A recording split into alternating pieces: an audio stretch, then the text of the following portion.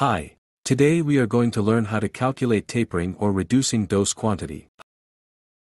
So, let's begin with one example.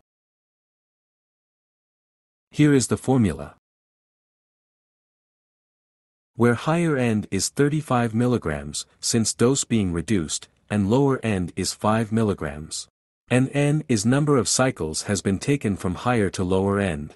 So, from 35 mg to 5 mg and we're reducing dose 5 mg, it takes 7 cycles to reach 5 mg from 35 mg. Therefore, n is equal to 7.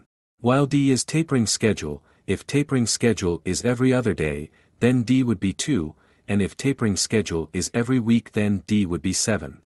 So we got 980 mg in total. Now, we have to convert milligrams into milliliters. How do you find the formula? Let me know in comment section. Thank you for watching.